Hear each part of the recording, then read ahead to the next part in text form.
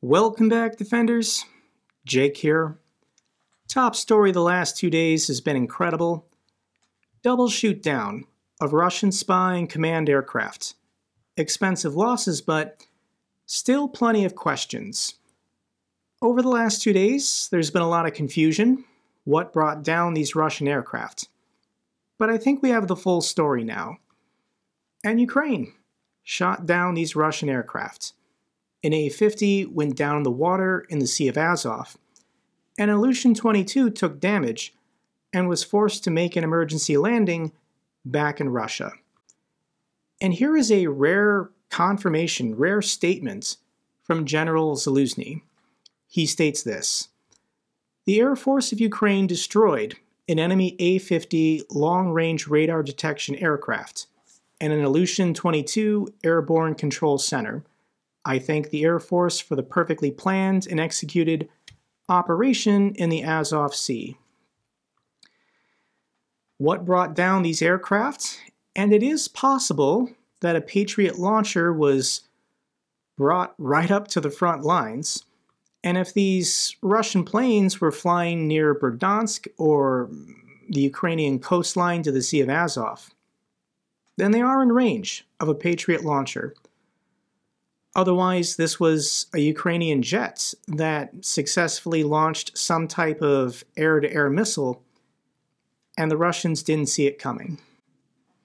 And this plane, the A-50, is a very important plane. Base cost, $330 million.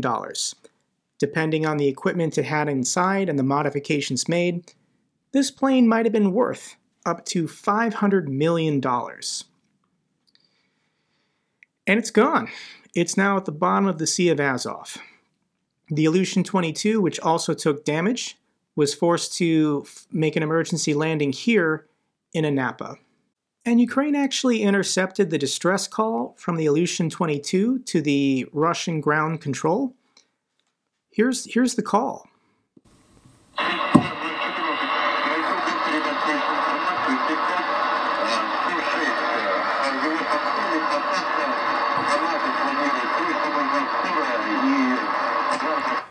Urgently requesting an ambulance and a fire crew. And this is the only visual evidence of the damage to the Ilyushin-22. This picture was geolocated to the airfield in Anapa. So this looks legit. And what happens with these air-to-air missiles is they don't actually make impact with the plane and then detonate. They detonate just before hitting the plane in order to maximize the amount of shrapnel going everywhere. So this plane was hit. The missile hit its target, but maybe the explosion in the air didn't sustain enough damage to bring down the plane. But this plane looks pretty effed. Look at all the holes in the stabilizer and the tail section, and we can't even see the rest of the plane. We don't know how bad it is. But I'm guessing this plane isn't going to be flying anytime soon. Additionally, we have confirmation from a pro-Russian Telegram channel. This is Fighter Bomber, stating that, yes, Russia took losses. A tragedy is always a tragedy, especially when it's of this scale. Whoever is there, we most likely will not know who is to blame for the death of these pilots. To the dead of eternal flight, to the wounded, a speedy recovery, and return to duty. He ends this post by saying, "It definitely won't get any worse." No, Russia, I think it can get worse. And I can't overstate how important this plane was to the Russian Air Force. The Russian A-50 is a Soviet Airborne Early Warning and Control Aircraft, an AWAC. And the Soviet Union only made about 10 of these planes. And in today's Russian Air Force, it's estimated that only 5 are still operational. And they need these planes to go to war. Think about how large Russia is. If they only had 5 of these planes operational, and they've got to cover the Arctic, the Pacific, the Baltics, the Caspian, the Mediterranean, these planes fly almost continuously. They're so valuable to the Russian Air Force. The personnel on board is a 15-man crew, and these aren't conscripts. These are officers. These are highly skilled, highly trained personnel, and a general doesn't always have to be on board, but I guarantee you, in the war zone, in the Sea of Azov, Russia definitely had a general on board this plane at the time it was shot down. Russia's never going to give that confirmation of which general lost their life, but I guarantee you there were some serious officers, some serious brass on this plane when it went down. And the A-50s are extremely low-density, high-demand assets. From their perch high up in the flight levels, they provide a look-down air picture that reaches deep into Ukrainian-controlled territory. They can play a key role in spotting incoming cruise missiles and drone attacks, as well as low-flying fighter sorties. They also provide command and control and situational awareness for Russian fighters and surface-to-air missile batteries. This plane is the glue that holds together Russia's Air Force and air defense systems. It's the early warning radar to detect cruise missiles and enemy jets. And it's gone. All gone. And here's some interesting analysis from Ukrainian military strategist Alexei Koptiko. Here's what he says. The incident with the A-50 and Ilyushin-22 aircraft over the Azov Sea is similar to the destruction of the Moskva cruiser in terms of degree of comprehensive damage. The Moskva was the flagship for the Black Sea Fleet, and this AWACS system is the command and control for all planes in the sky fighting over Ukraine. Now Russia is taking desperate measures to downplay the significance of what happened, but it only confirms that something really painful took place. Russian media are actively spreading the message. The incident, as a result of which are unique, was due to friendly fire. The Russian propaganda narrative is that this war is already over. All the bots in the comments section are spamming me. The war is already over. So if the war is over, how is Ukraine able to shoot down this command and control plane? And this conflicts with their narrative. So the Russians are actually spreading disinformation that they shot down their own planes because they think that is preferable to admitting that Ukraine still has these capabilities. The friendly fire version is thrown as the least evil option for the Russians to tell their own soldiers. The Kremlin cannot allow the Russians to think about Ukraine's ability to shoot down scarce airplanes deep behind the front lines, because this would have a strong demoralizing effect, especially on the occupation troops in Kherson and Zaporizhia. Technical failure as well as military negligence is an organic explanation for Russia's losses. Every day, all day, the Russians are going to lie and say mechanical failure or we're incompetent.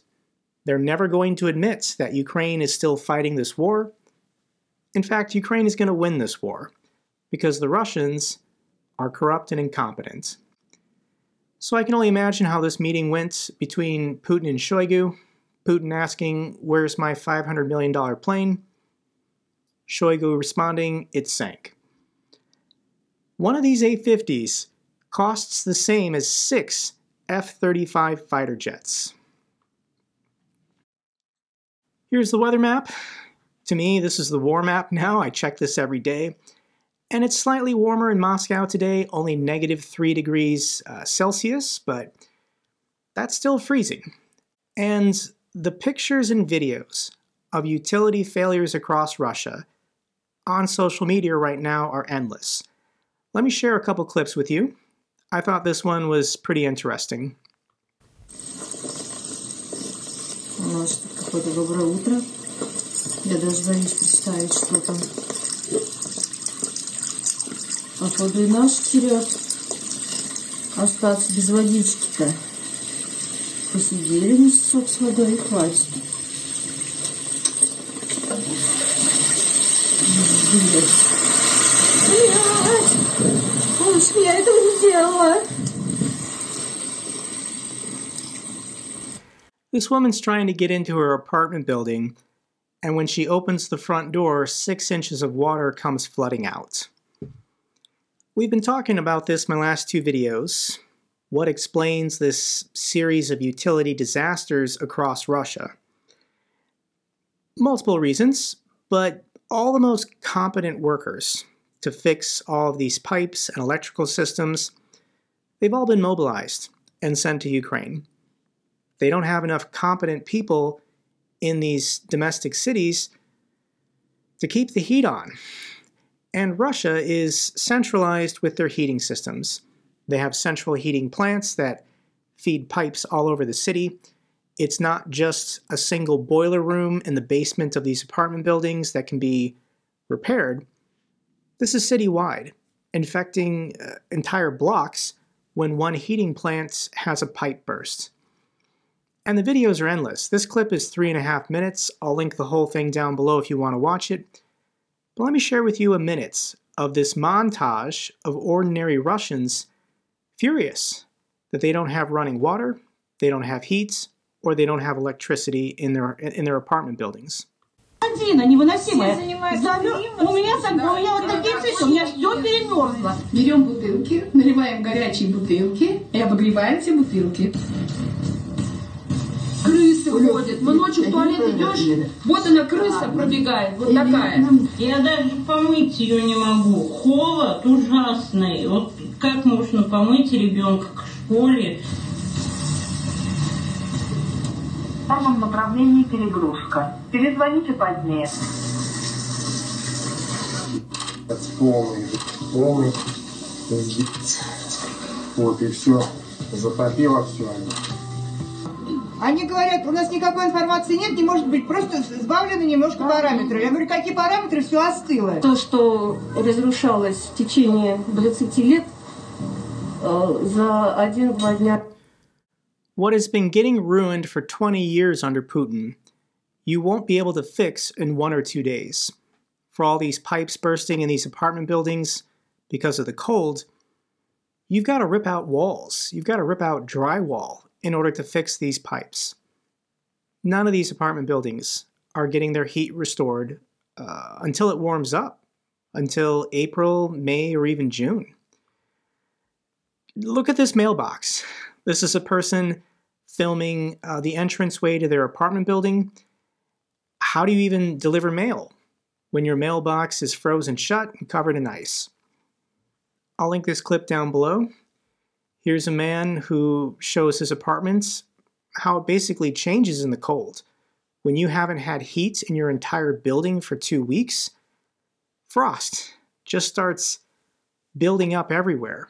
As your breath gives off moisture, it condenses and then freezes to the walls in your own apartments. Here's a compilation showing Putin not caring about his people. So one of Putin's favorite talking points recently is saying the Russian military needs a breakthrough. So what somebody did online is cut up these clips of Putin talking with the background of his people complaining about all the utility failures. Нам нужно осуществить, я говорил об этом не случайно в послании, прорыв. Это прорыв, но с другой стороны, где она? Вода прям хлещет. Ну, говорил о необходимости прорыва. Прорыв в будущее. Если мы не сделаем этот прорыв, в этом вся суть.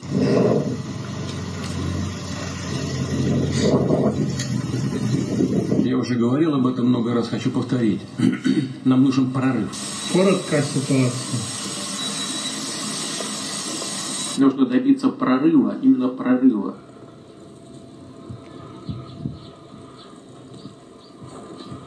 Нам необходим настоящий прорыв. Замерзаем! Замерзаем! We are freezing, we are freezing, we are freezing. Alcohol dependency in Russia increases for the first time in a decade. In the decade between 2010 and 2021, first-time alcohol use disorder diagnoses declined from 153,000 to 53,000. But last year, in 2022, doctors issued 54,000 first-time diagnoses of alcohol use disorder. It's increasing. I'm shocked. I can't imagine a reason why Russians would feel the need to drink more.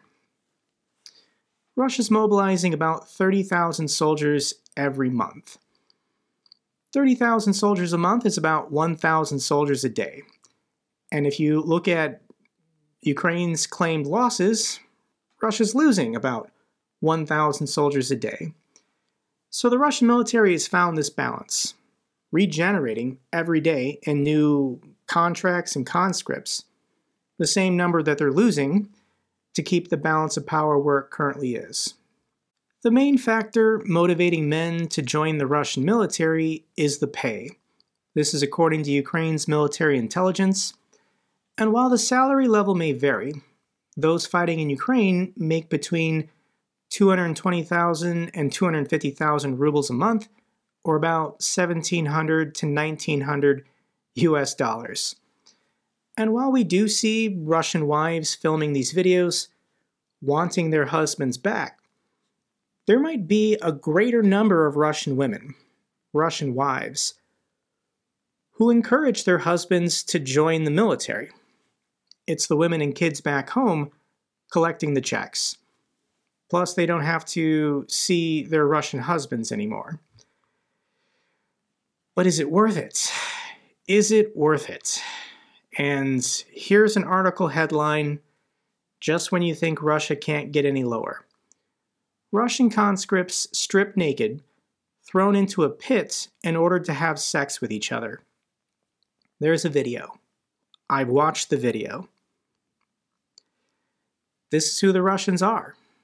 If you don't want to participate in a meat assault, if you refuse orders, if your commander just doesn't like you, they can strip you naked in the dead of winter, throw you in a pit, and then at gunpoint tell you that you have to have sex with each other, otherwise you'll be shot.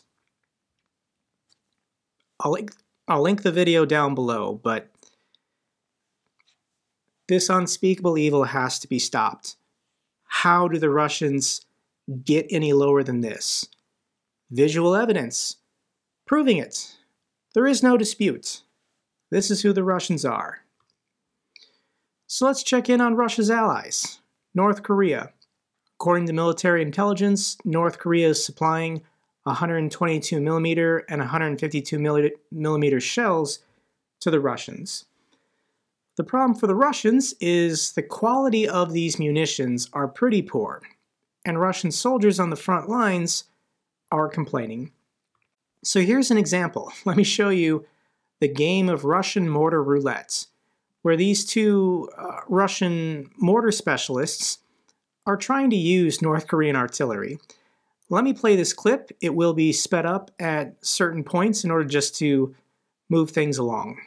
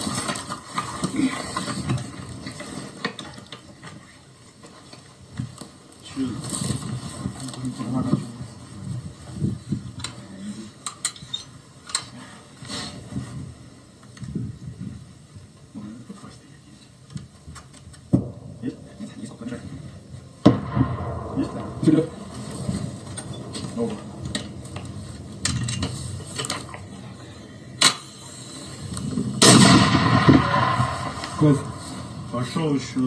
Сейчас.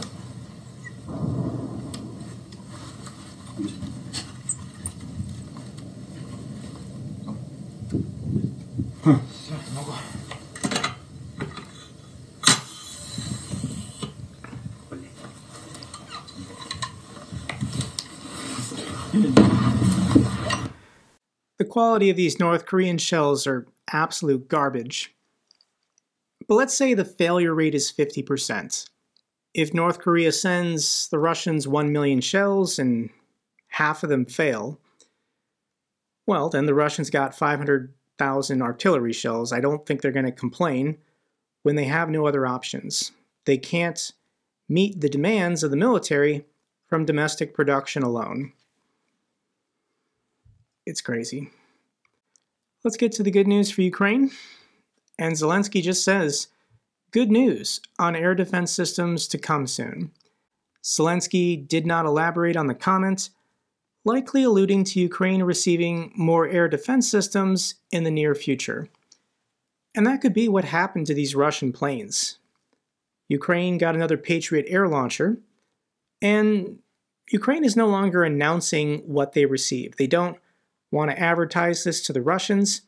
Initially, they were announcing the delivery of these systems to give comfort to their people, that civilian cities would be protected, but as more air defense systems arrive, Ukraine's not announcing it anymore. They're not telling the Russians or the public how many of these systems they currently have protecting their cities and now fighting on the front lines. Switzerland plans to allocate $1.7 billion for Ukraine's recovery. Thank you so much, Switzerland. Final couple of clips I have for you. One is from the Superhuman Center. This is a nonprofit helping Ukrainian veterans with their rehabilitation after injuries. And I just want to share this video of a Ukrainian defender getting in the pool.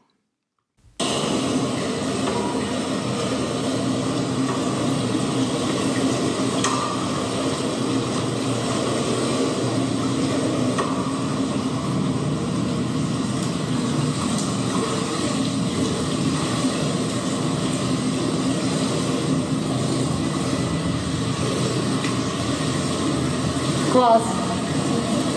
Сорвала.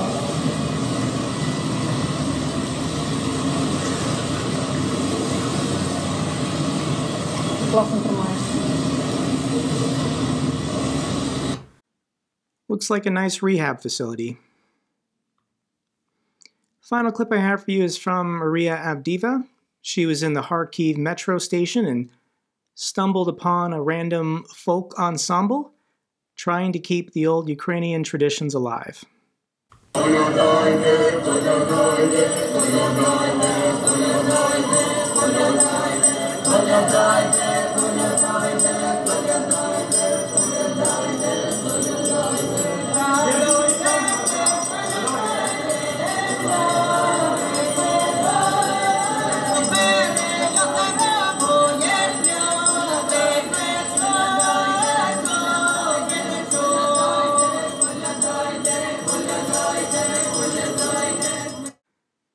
Keep the old traditions alive.